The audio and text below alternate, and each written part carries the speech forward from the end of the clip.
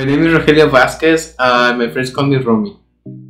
I was raised in Monterrey in Mexico, but I currently live here in McAllen. I started with Cotco 2 weeks ago, about July the 2nd. My career sales are 5,258 to be exact. No, actually I didn't think I'm gonna sell when I first started. I was really nervous, but I kind of crushed it. My biggest customers that I thought they wouldn't buy, it was a doctor.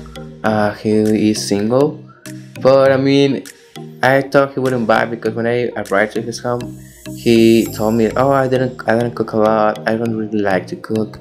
But when I get to explain the other knife, all the sets, he was really excited, and so did I.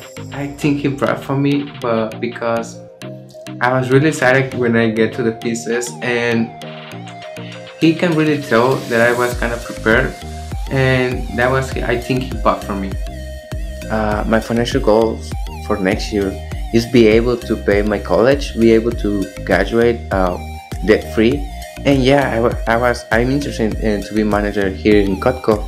And some skills that I want to develop are teamwork, body language, listening, empathy. I think I'm gonna be great if I develop those things. And I think working with Cotco has really impacted me in my life. So yeah, I think with Cotco you can do great things and improve in a lot of stuff.